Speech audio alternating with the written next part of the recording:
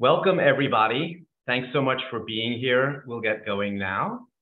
My name is Paul Golin. I'm Executive Director of the Society for Humanistic Judaism, and I'm honored to be joined by our guest, Stuart Milk, who is the co-founder and executive chair of the Harvey Milk Foundation. And co-hosting with me is Jaimie Krass, who's Director of Youth Programs at Keshet for LGBTQ equality in Jewish life.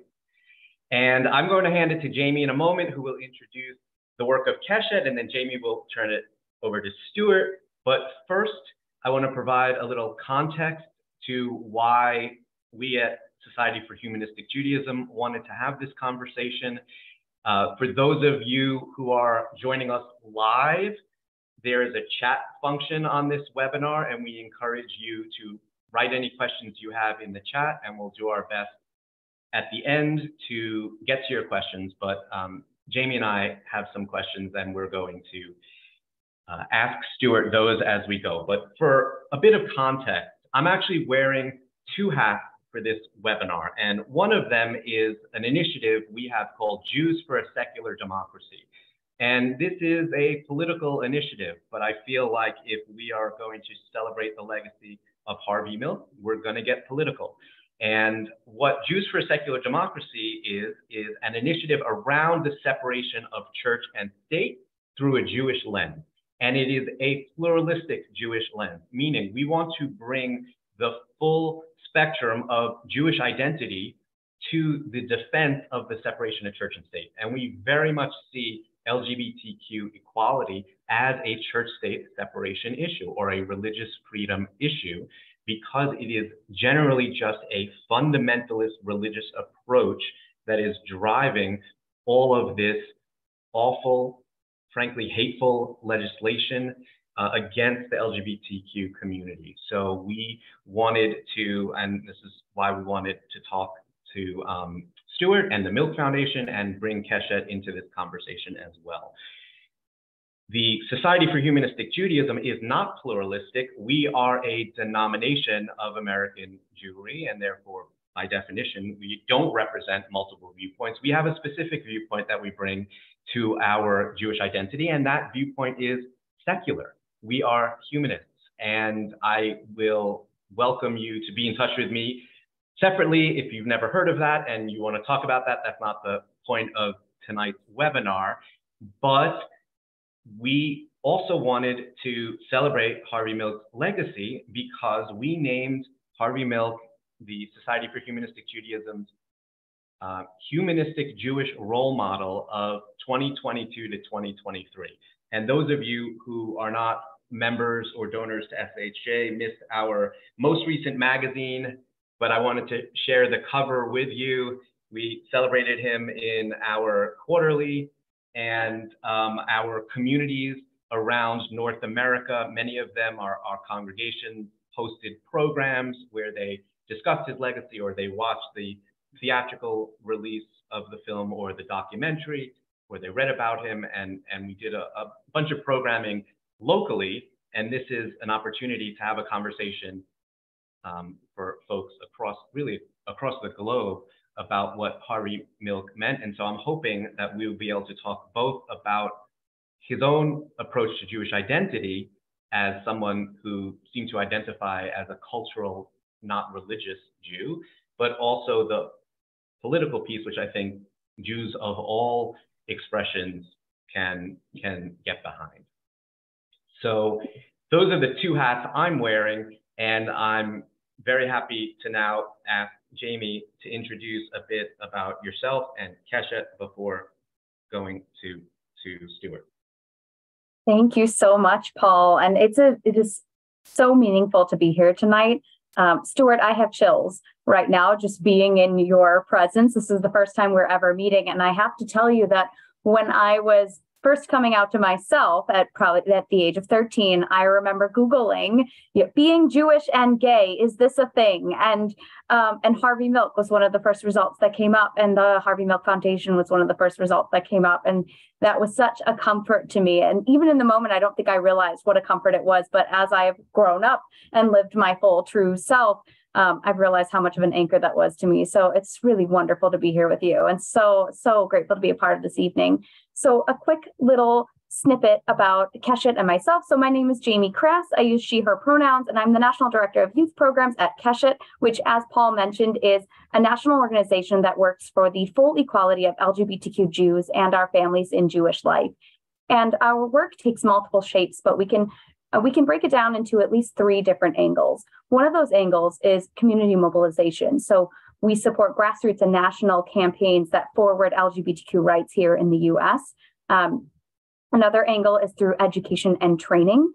So that means meeting communities where they're at, whether they are day schools, JCCs, federations, day camps, overnight camps, what have you, and bringing them along a journey towards fostering deeper LGBTQ belonging within their communities through lasting institutional change, inspired by in-depth training and education with their communities.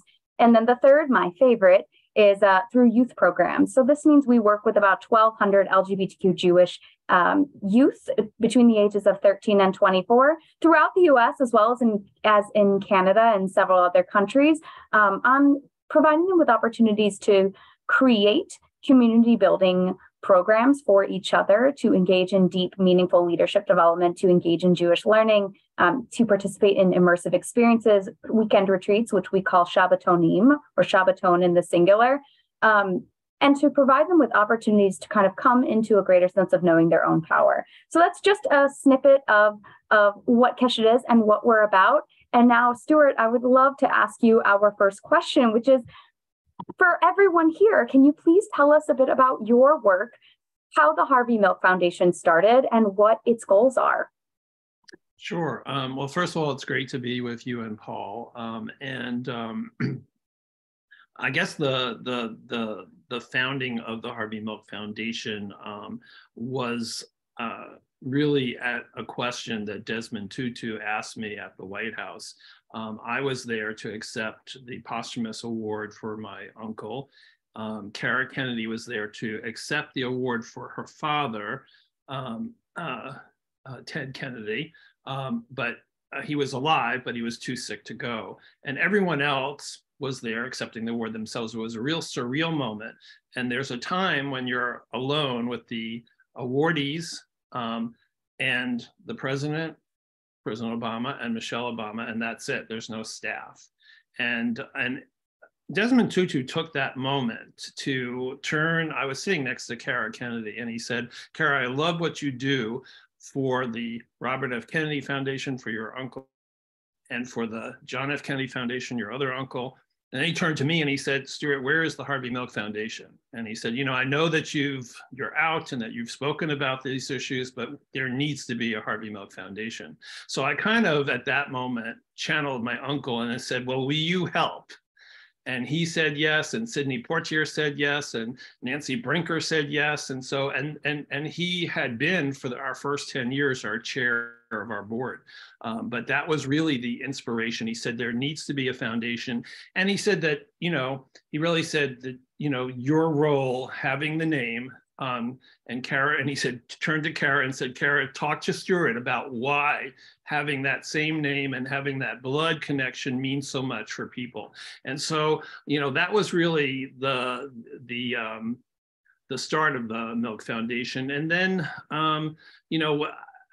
I told our initial board and ongoing boards that really the focus needs to be global, because I firmly, from my early work as a younger man, was always around global issues of equality and justice. And so I can also give you one brief story about my activism myself. When I was 17 when my uncle was killed, assassinated. And that's when I came out. He had told everyone in San Francisco that I was gay, and he never broached that subject with me. He simply said to me, when I told him that I felt different from everyone, he said, "You and your differences is the medicine that the world needs." He gave me a book, 7 Arrows, with inscribed with it, "You and your differences is the medicine that the world needs." And even when the world doesn't recognize that, it was a really very powerful he gave me that book when I was 14. It was really very powerful, and I got it. And but when I started working in the after I came out, I was 18 when I started to try to do some work in the LGBT community, and some pretty famous LGBT pioneers who had embraced me in school in Washington, D.C., like Frank Kameny. Every time I spoke, they compared me to Harvey. And Frank, I don't know if people know who Frank Kameny is. Hopefully you do. He's kind of a historic figure. But, Frank actually said, "Oh, you're nothing like your uncle," when I would speak. So I actually went into the women's rights movement because, and started working for NOW and the National Women's Political Caucus on the Equal Rights Amendment. So I got to go to the closing conference for the UN Decade for Women in Nairobi, Kenya, in 1985. I was 25. And I met a woman named Lilla Watson, and that's really what informs the work that we do. So just briefly about Lilla, she began this conference, and to this day, it was still the conference the only conference that I've been at where people felt so self-important. I mean, first of all, I was in Africa, and most of the people had my color skin, and the majority were men. It was the closing conference for the Decade for Women of the United Nations, and Lilla got up to open the conference. She could barely fit above the podium. And this little Aboriginal leader from Australia began the conference by saying, look, if you've come here because you want to support women, if you've come here because you want to help Indigenous people, if you come here because you want to help people of color, pack up your bags, go home. We have nothing to do together.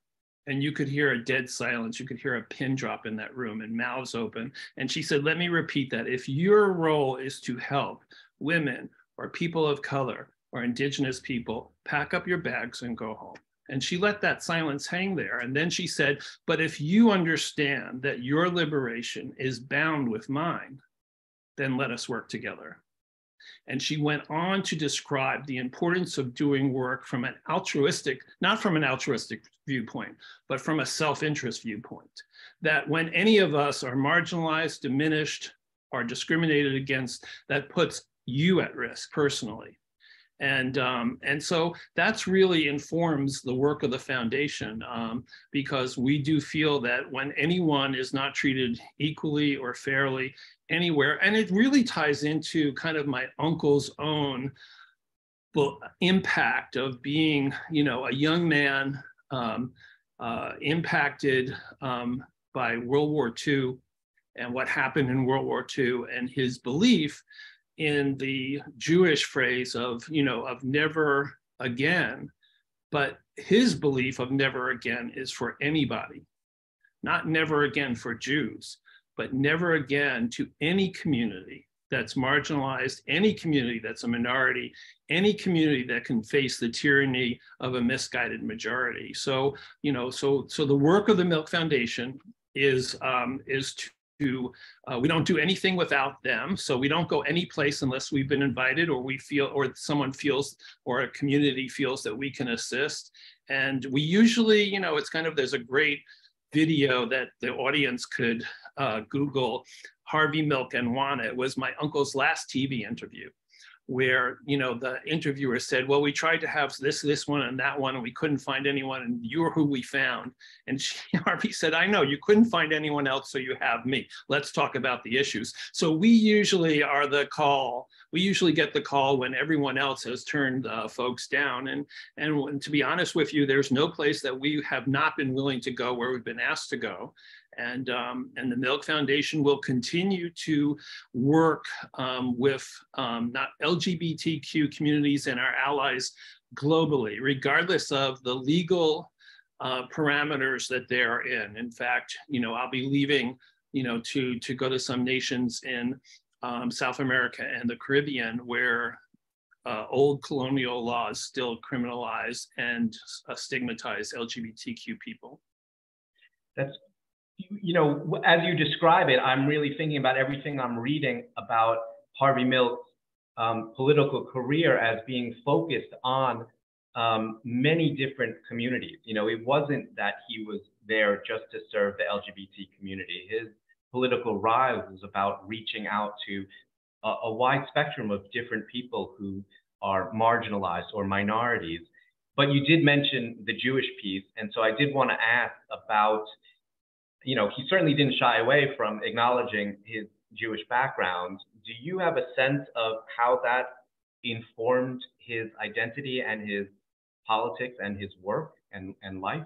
Yeah, like I said, it was huge. I mean, it was so kind of the patriarch of the Milk family when my uncle and my father were younger and into his early adulthood was Morris Milk. Morris founded a synagogue in Woodmere.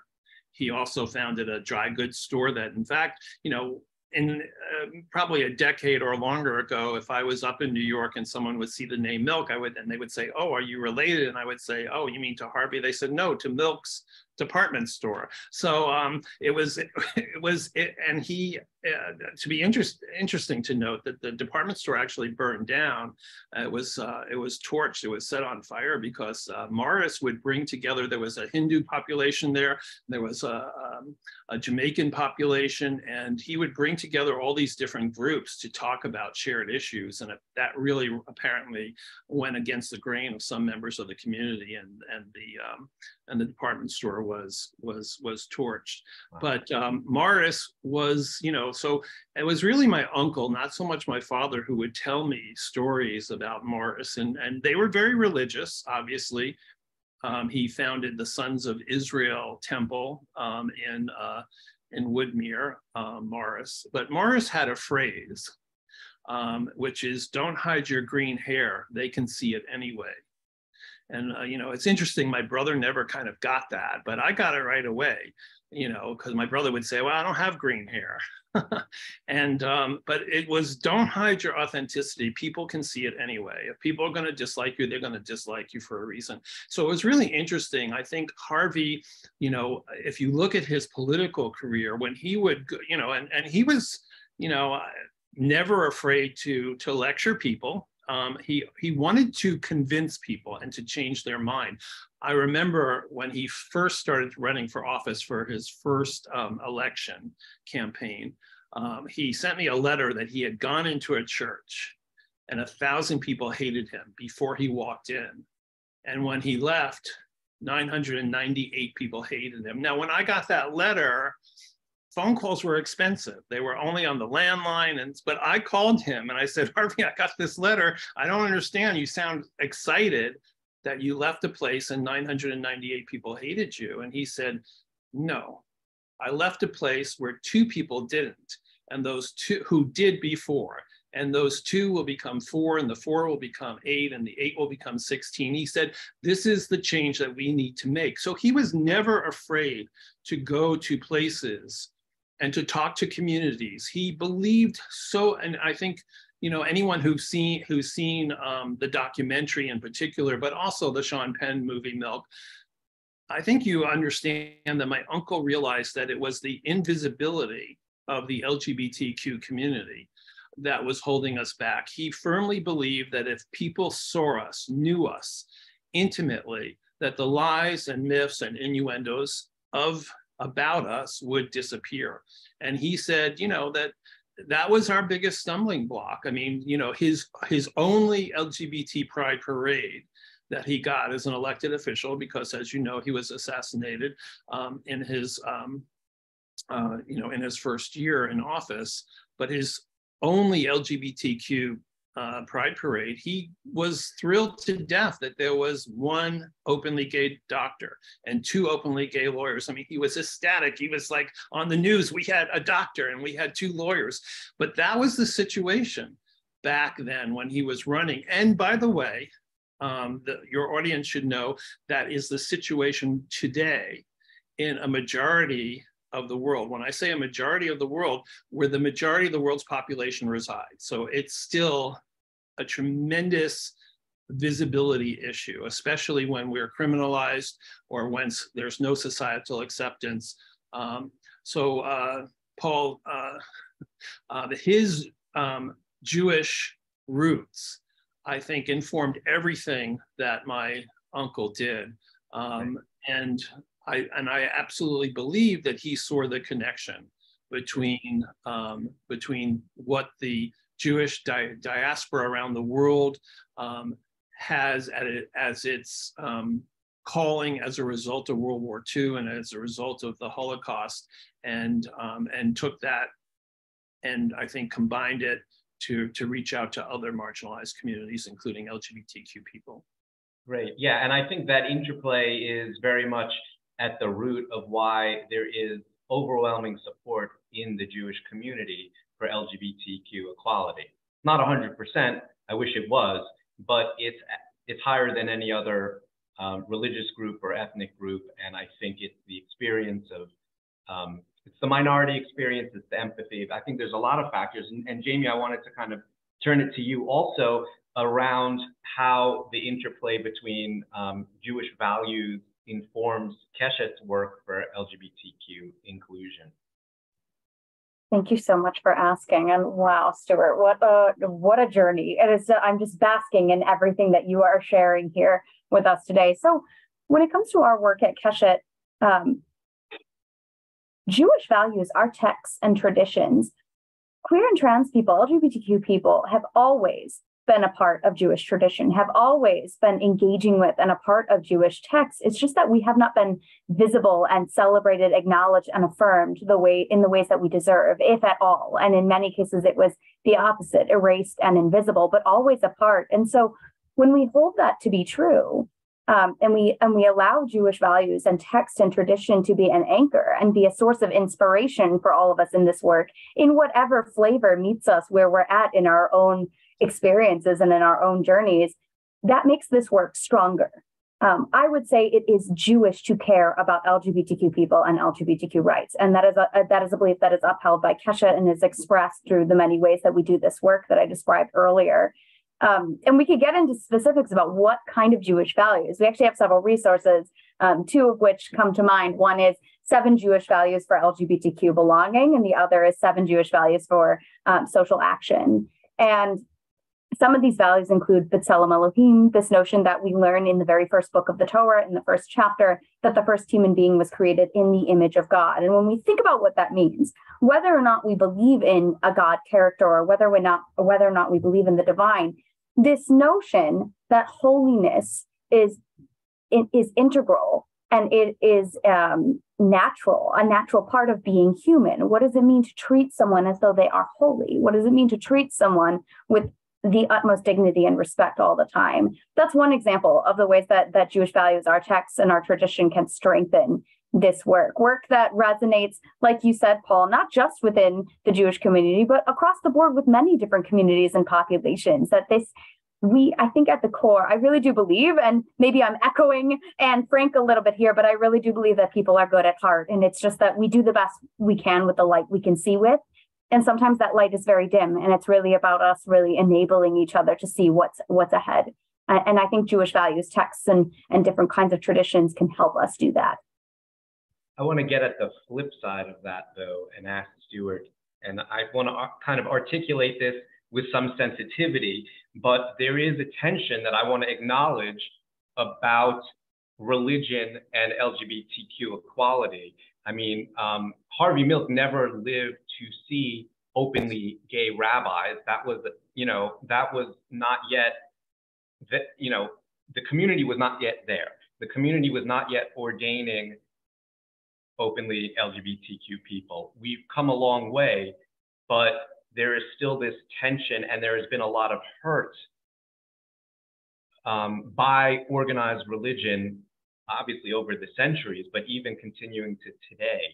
And so obviously, being Jewish, you can have a cultural identity, a heritage, a history, but how do you get at that tension around religion? And do you address that at all in your work, Stuart? And how do what do you think the attitude was for Harvey Milk, and do you think it's changed at all today? Well, I think religion, organized religion, so let's separate organized religion from spirituality and some elements of religious dogma. I kind of buy into or would agree with Jaimie's prescription that I think people, for instance, I think parents want to love their children. You know, the work that we did with Senator Ron Portman is an example of that, when he was completely against marriage equality, when he was completely against LGBTQ rights. And then we worked with him and his staff. His son came out with him and he did a complete reversal. I want to support my child. And he actually got up on the floor and said, I want to support my child. I want him to have the same rights as everyone else. And therefore, I'm reversing my stand on all these issues. So much so that when we hosted for the first time an LGBTQ forum at the Munich Security Conference, the first time they ever had that at that meeting of global leaders, Senator Portman came over to describe that change. So I believe that that's part of the, I believe that's part of the challenge that we have with the religious community is to find a way to realize that embracing and supporting the full diversity of their communities, their families, is the only way that they can really fulfill their full potential. I think we've seen a sea change in some elements of the religious community in some countries where, where they see the expansion of their, I'm not using this in a derogatory term, but of their franchise, of their institution is dependent on them not excluding people. And so, when LGB in particular, should be LGBT, but LGB is so, and marriage equality did this, has such a high acceptance level in the US. When I say that, people know so many people, and marriage equality really did that. And by the way, many of those marriage equality marriages were done in religious institutions that were open and affirming. But, it's interesting. It really is the connection between my uncle's message of visibility. You don't go to a tolerance ceremony. You go to a celebration of people and who they are, not I'm tolerating this couple who's getting married, but I'm going to celebrate them. And, I always talk about these first weddings that I've been to all over the world. One that really stood out was in Montevideo, Uruguay. It was their first, they invited me to please come over for their first marriage equality. This is, a decade ago. And I remember just watching some of these people in the room like this, that were there grudgingly. And then after a few glasses of champagne and some crazy dancing, they were like, oh, you know what, let's live and let live. I mean, it really does open things up. And I think, that many religious institutions, the Mormon Church is another example where they're not on board with marriage equality, but they, when the mayor of Salt Lake City wanted to rename the main street in Salt Lake City as Harvey Milk Boulevard, the Mormon Church said, we're all for it. That's a pretty big stance from a church that had funded the work on Prop 8 in California. They were one of the main funders to stop equality, and they were the ones who proposed the very strong non-discrimination law that in housing and in public access in Utah. The Mormon Church actually helped write that law. And part of that was because they had dialogue with people in our community, and they also didn't want to start losing families in their congregation. So I believe that we should have dialogue with all of these religious organizations. I do not, one of the things that we do at the foundation, if there is, I kind of mirror my uncle, he went into a place where he knew 1,000 people wouldn't like him. And he wanted to go in there because he felt that we had to have dialogue there. So I think it's important that we do that we continue to do that. One of the things that we wanted to do in the Jewish community that, we had reached out, we never got very far, but when Yeshiva decided that it was more important to keep LGBTQ club from their student population, that keeping it was more so when the Supreme Court refused to reverse the court's decision that forced them, if they had clubs, to allow the LGBTQ people meet, the board of yeshiva decided it was more important to keep that from people and decided to do away with all clubs. And I think that, that we needed to have a dialogue and to reach out to institutions that continue to take these actions. We see today, not just in Florida, not just in Tennessee, but we see in places like California, we have 2 school boards this week, Tillamook and Glendale, which based in LA County, that have decided, Glendale voted not to have a pride in their, not to allow pride. And Tillamook decided not to honor the state's curriculum on LGBT inclusion. And it's being driven by people who see themselves as defending quote unquote religion. I don't see that many mainstream organized religions backing that. I see more fringe elements of organized religions backing that. But I think it's time that we continue to have that dialogue and that we point out what my uncle, again, if you go back to that same video, if you want to hear, it's interesting, if you want to hear my uncle talk about religion and LGBTQ rights, just go back, Google that Juana and Harvey Milk interview. He talks about Jesus Christ and Jesus Christ's teaching. It's interesting, this secular Jew telling people about what Jesus Christ believed, but he really asked people to pick up their Bibles in this interview and says, let's go through what it really says, both the Old Testament and the New Testament about LGBTQ people and about people in general. So my uncle believed in having that dialogue, not just simply saying, these people are way off, or they're bigots. He was not a big name caller. He was someone who believed in his own power of persuasion, and wanted to talk with people and move them, and he believed that their life would be better if they didn't have all that hatred towards not just LGBTQ people, but towards anyone. I'm going to go find that interview, and maybe we'll include it when we send a follow-up email to folks, because what you're describing, I think, is basically how certainly liberal Judaism, but other liberal religions also are now accommodating LGBTQ inclusion, is by reinterpreting it's the same word, but you can interpret it differently. And Judaism has been doing that obviously for 3,000 years. Mm-hmm. Is that the approach that Keshet takes to address the potential tensions there between traditional religion and LGBTQ equality? In terms of engaging with interpretations of our traditions and of our texts? Yes, but also, how do you acknowledge the tension that I think is real for a lot of folks in the LGBT community who felt very hurt because they grew up in a community that told them that they were less than, and that it was God who was saying so, not them as people? Keshet's origin has its roots in the very painful reality that when Keshet was founded about 23 years ago,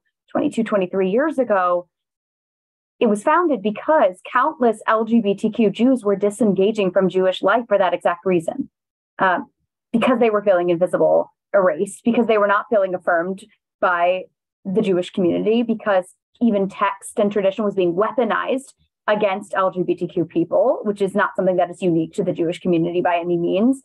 And so Keshet was created as an opportunity for LGBTQ Jews to continue engaging in Jewish life, but in a way that actually accepts who we are and our full belongings. And specifically, when we look at the origins, Stuart, I appreciated your emphasis of the LGB piece, because that was the focus. It was almost as though the T and the Q were completely unfathomable and invisible to the majority of the Jewish communities that Keshet was engaging with in its earlier days. And I think even today, like you said, we see so much more acceptance when it comes to LGB folks, and pretty intense hostile resistance and delegitimization of trans experiences and gender expansive experiences. So the way that Keshet navigates this is, again, by really onboarding everyone to the notion that that queer identity, trans identities are a part of the Jewish community, deserve to be cherished, celebrated, centered, affirmed within the Jewish community, should have always been, because we have always been a part.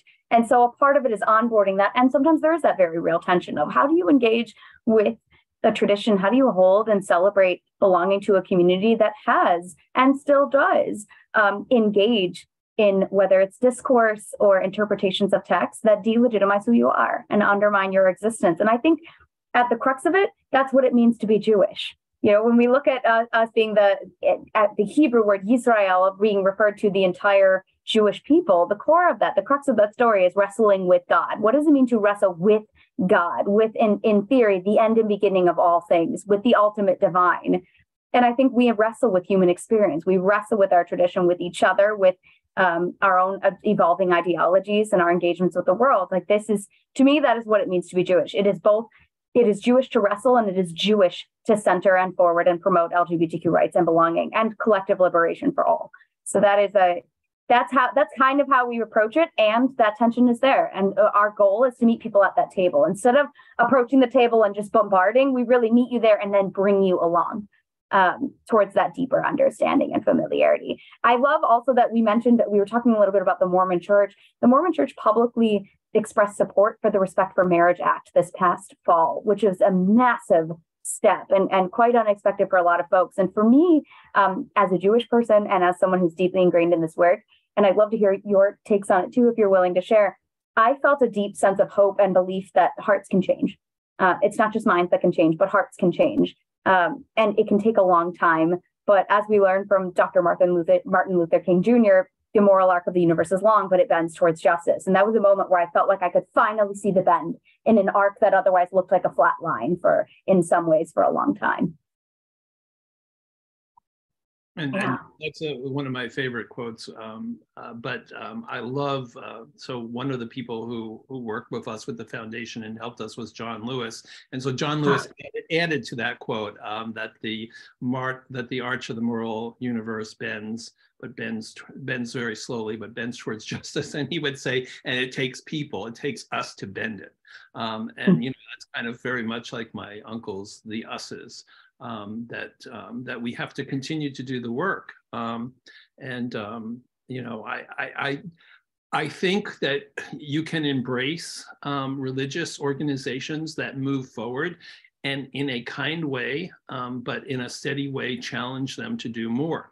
So in the case of the Mormon Church, I mean, one of the things that we did when the Mormon Church supported the renaming of their big 6 boulevard to Harvey Milk Boulevard was to challenge the church to also work with a women rights pioneer, because the thing that we heard from so many former members of the Mormon Church was that more stigmatized than LGBTQ people were women in the church, who are not to this day allowed to have leadership roles, who are to this day are not accepted into senior positions and are not considered, founders of the church. So it's important that we keep that intersectionality going. So as we embrace and recognize, and I think that there is a celebration of people moving forward, we also have to remind people of the work that still needs to be done. One of my great concerns is when we see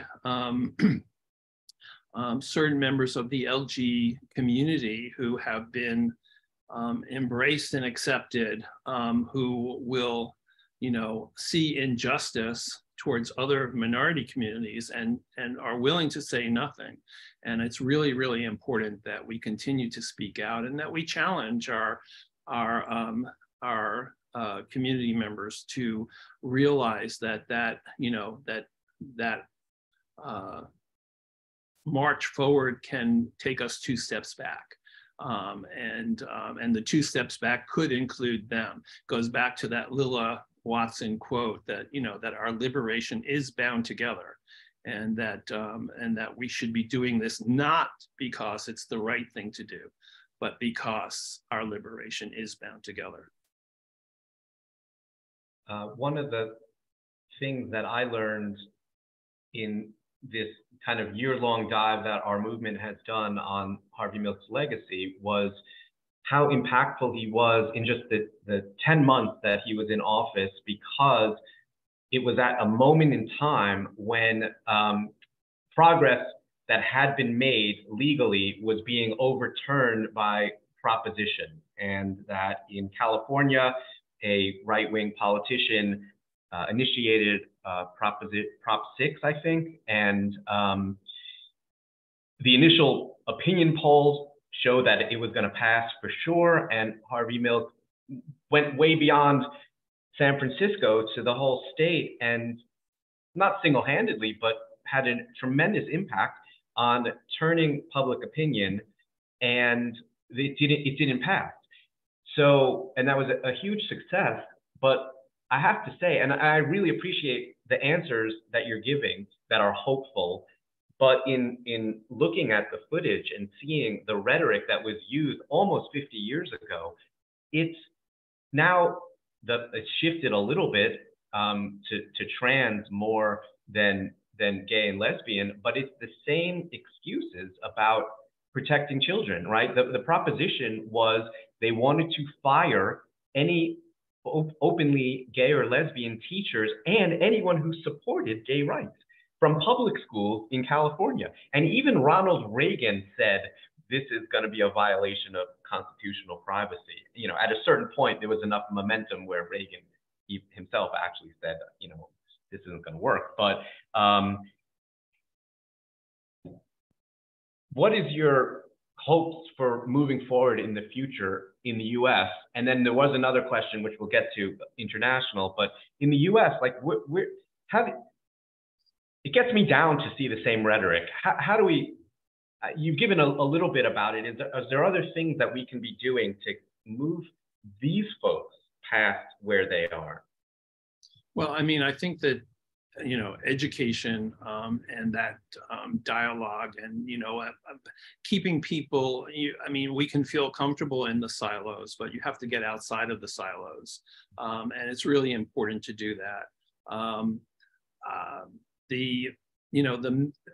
I know you wanted to separate US from international, but there's really a connection. So, you know, when we see Vladimir Putin say, you know, I have, you know, before the Sochi Olympics, I have nothing wrong with LGBTQ people, but leave the children alone.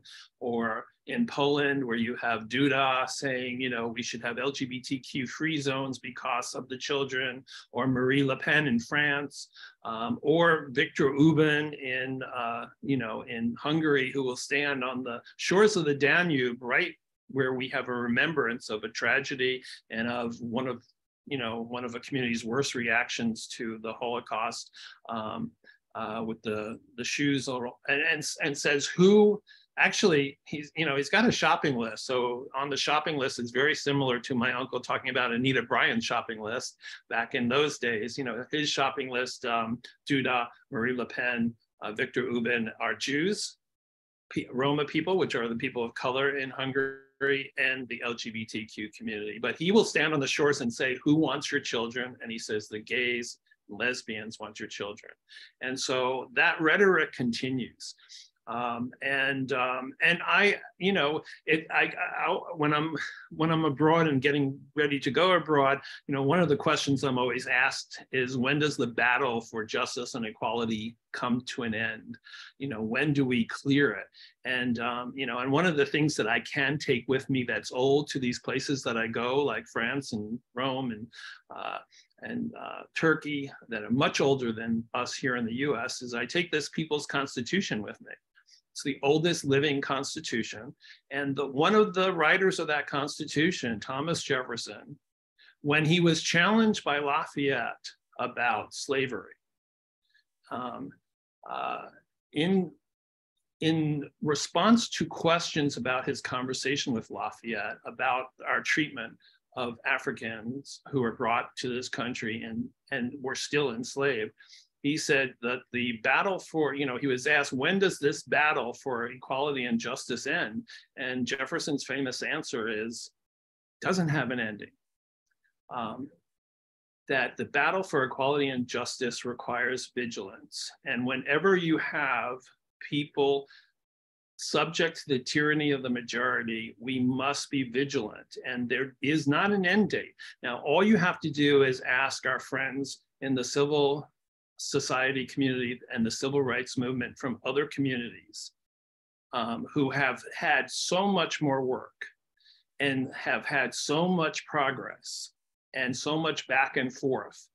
Ask them when the battle ends, and they'll tell you it doesn't. And so this is part of the role that community leaders, that faith organizations, hopefully, who come on board and realize that, that justice and equality is universal and has tremendous interconnectedness, that this battle is one that humanity will have to keep going. I famously was, she may be watching, but one of the directors from the Milk Foundation once asked me, I just can't wait till no one has to come out. No one has to put on a label. We have to come out. We're a minority group that has to have that process. It's very individualized. There's not a set time. There's not a set place that needs to happen. But we need to be able to have LGBTQ people recognize themselves in role models. We have to have an environment where they can have that difficult process. And if any of your audience is new to this dialogue, just ask someone that in your life who's LGBTQ what their coming out story is. I guarantee you they'll be moved. I guarantee you they'll be impacted. And just asking the question is a green light to that person to be able to express themselves, to be able to take off any remnants of that mask that my uncle took those bullets to destroy so many years ago, and to actually let, as Jaimie described it, their full authenticity come to display. Beautiful. You're on mute, Jaimie. Do you want to ask a little bit about the next generation? I do, especially because I work so closely with them, but I am, again, just basking, Stuart. So there's a lot going on right now when it comes to LGBTQ rights, specifically in the US, everywhere. And I'm looking into the US, but also beyond. Like you said, everyone's liberation is bound up in each other's, and it's important we center that. So I'm curious, what do you think the future holds for our younger generations? Like, for LGBTQ youth, what does it mean for I don't quite count as us, but what does it mean for LGBTQ youth to be the inheritors of Harvey Milk's legacy? And what do you hope that connection will be? How do you hope they will express that legacy and that inheritance? Well, I mean, I think LGBTQ youth have tremendous opportunity in the United States. Not everywhere in the world, but in the United States. I mean, I can really show my age when, gay marriage wasn't even in our thought process when I came out. Me and my first boyfriend, we just we wanted to be left alone and to be able to live in peace and not fear about losing our job. So, I mean, there's just tremendous opportunity right now, but lost in some of that is the struggle. There are young people who can't even remember the marriage equality battle. Much less the anti-sodomy laws and all of the stigmatization that we had in this country, and that we continue to battle with. And so I really do think education is a key. I think we have this tremendous body of elders in our community who could be teaching about the struggle, about where we've come, about where we're going, and have important dialogue. Look, there are members of our community who disagree even on some basic progressive values about the LGBTQ community today. And I think we should have dialogue on that. For instance, I just saw, another person who was with me at the White House in 2008, Billie Jean King, say, I'm not sure about transgender sports. Let's have a dialogue with her. Let's have a dialogue about this issue. I think it could help with the broader audience, that they see that we're not, we're not a community, we're a community that, spans the spectrum of everything, where every race, where every ethnicity, where every nationality, where every religion, and where every political bias, we're from, and Harvey said that in this WANA thing too. He said, that nobody can speak for the LGBT community because we span everything. We're from the extreme right to the extreme left and everything in between. And so I think it's important that we put that face on and have that dialogue with ourselves. And I think that helps expand it out. And for youth in particular, I think it's really important that we hear what youth are asking. And I think it's important for youth to hear how those in our community who are elders are struggling to understand what they're asking. So as an example, in February, I went to a we have a partner in the UK, wonderful organization that actually started LGBTQ History Months. And I went to Scotland with them and talked in this mining town, and their parents still remember, the father was still in his mining gear. And he said, I've got a transgender child who, first I was to use one pronoun, then I was to use another pronoun. Now it's them and it. And he's like, look, I love my transgender child because I can't say son, I can't say daughter, and I'm just confused what to do. I want to love my child, but every time I do something, it seems like the goalpost has changed. And so, I really felt for that father who, this rough, hardworking man who said, please help me understand. And so I think it's important. So, what I said and what we worked out and what I left behind in Scotland was working with the youth council that they actually fund through their municipality, who works on LGBTQ issues, to have these dialogues. I think it's important for the kids to understand, for the youth to understand what the struggles may be. And that the idea, I love elements of faith. I love the Rumi quote, out there between ideas of wrongdoing and right doing is the field where we will all meet. That to me is also very Harvey. He was in some ways like that mystical thing. And I do believe that's where we will find our ability to move forward. We have to have that element of dialogue and listening. And so many of us are not good listeners. And so it's really important to remind parents to listen, and equally to remind our youth to listen. And then finally, I will just add that this is cross-cultural and universal. Our youth are still struggling. And we have to recognize that. When I say our youth, I say in particular LGBTQ plus youth, because we are between 2 and 4 times likely to have suicidal ideation.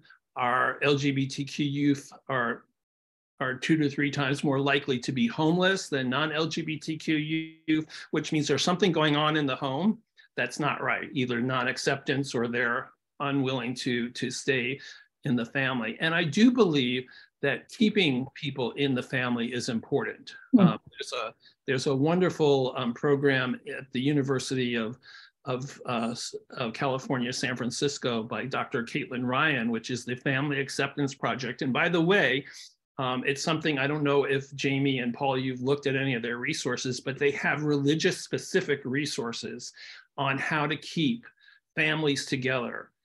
It may not create a utopia in the home, but it creates an environment where youth are not leaving that family unit, and the family are not losing the potentiality that youth would have offered to grow that family. So I think, this is a universal issue of LGBTQ youth, and it's really, really important that we look at all sides of that.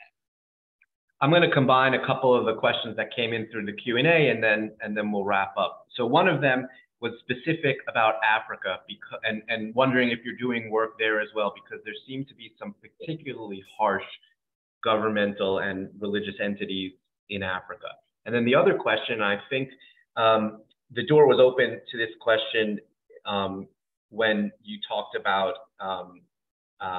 how all of our justice is intertwined, was about Israel-Palestine and gay youth on both sides of the conflict, but also the conflict itself, I guess, is part of the question, and whether that comes into it as well.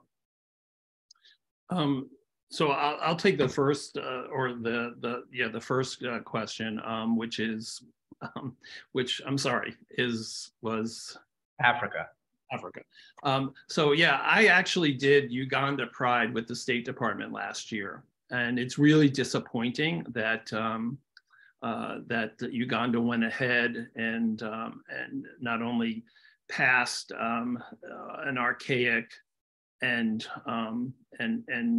tragic law that not only keeps LGBTQ people criminalized, but punishable up to and including death for just having a relationship.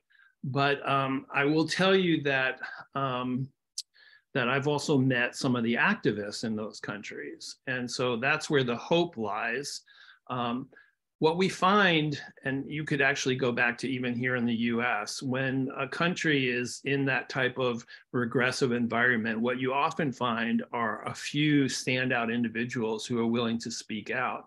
Unfortunately, those individuals need community support. And some of those individuals are caustic to working in communities. Part of it is just the nature of kind of being this out front person, having the personality to do that. And they become kind of lone wolves. So what we do in Africa and what we tried to do in Uganda was, and you know, the Uganda Pride event that we did at the US Embassy in Kampala last year, you know, it was interesting. I asked how many people are LGBTQ, and, you know, maybe out of 1,000 people, there was one hand up. Although obviously they came there because they, you know, but so, you know, part of it is to remind people in those environments and in countries like Africa, and I will, by the way, talk about Scott Lively. That may be where the questioner was going, and groups like Scott Lively's. But one of the elements is to remind people of, and in particular in Uganda, and I would love to have talked to the Speaker of their parliament, who's a woman, and most of their parliamentarians are women. Most of the members of their lower house are women. Because when I'm in a group of people here in the US and abroad, I always ask, whether it's LGBTQ or not, how many people here have someone in their family history that was legally discriminated against? I just did a lecture at the London School of Economics. It was not an LGBTQ audience. And I said to this really esteemed group of students and academics, I said, how many people here, you know, 1,000 people, how many people here had someone in your family history, a grandparent, a great-grandparent, a great-grandparent who was legally discriminated against? Not a hand went up. I said, so there's no women in your family history? I mean, so we forget, I mean, so we have to tie these knots and we have to make these connections because they seem to constantly get lost. So it's really, really important to do that connectiveness with people. And then the issue in Africa is, and in many ways, you know, when I say we're driving it, we have people like Scott Lively and organizations that represent a far-right Christian viewpoint that have moved their operations out of the West and into places like Africa. They don't have an audience for that, or much of an audience in the US anymore, and now they've exported it. And they do have a receptive audience in Africa. And I think that, you know, one of the things that I've challenged the government, our government, is they do get funding from our government. And it's very important that we, you know, find ways to stop funding organizations that spread hatred and discrimination in other places across the globe. But Africa is a challenge, and it's really, it's one of those things. So, someone said, asked us, have we ever been to and done work in Russia? And one of the reasons that we haven't is that we have this philosophy that we won't do anything without them. And if we have one person that invites us in, but the overall community doesn't want to be part of a freedom movement, then we don't go. We want to be there to support a community, and there has to be a broader element of community than one person. And some of these countries, it is simply down to one person speaking out against it. I applaud what the UK has done, what both the Liberal Party and the Tory Party have continued to do, which is to challenge African countries that are still part of the Commonwealth, that they risk funding by passing these laws. I wish that there was more one-on-one dialogue. And I think it's really important that we call out, not just, and we talk about the African continent, and, so we just have one of our major sports teams who just signed a pact with a government-owned sports team in Liv of a country that criminalizes LGBTQ people with the death penalty. And, I think sports teams have come a long way, but, how come we have this silence on, the PGA combining with Liv when you have a track record like Saudi Arabia on not just LGBTQ rights, but women's rights, freedom of the press, and oppressive actions. I think that there is really a silence that is unfortunate today on issues like that. Getting our government not to fund stuff is something I feel like I could help move our Jews for Secular Democracy initiative to help with. If other folks want to get involved with the work of the Milk Foundation and Keshet, can you just tell them right now how they might be able to get involved in your work? Yeah, so the milkfoundation.org is our website. We have a really talented team of mostly very strong, talented women, and their phone numbers are also listed on our website. We do most of our work, the majority of our work globally, but we would love to have people join in our efforts and hear more about our work. Great. And on the Keshet end, this is our website, keshetonline.org. Primarily, our work is focused on the U.S. and Canada, and there are exciting collaborations that we often engage in with other organizations that are international. But this is where you can learn more about those community mobilization, education and training, and, like I said, my favorite, youth empowerment and youth program work. Well, thank you both. This has been so helpful and educational, and I feel inspired. And I really want to follow up with both of you about how we can continue to do things together and how I can bring some folks to what you're doing.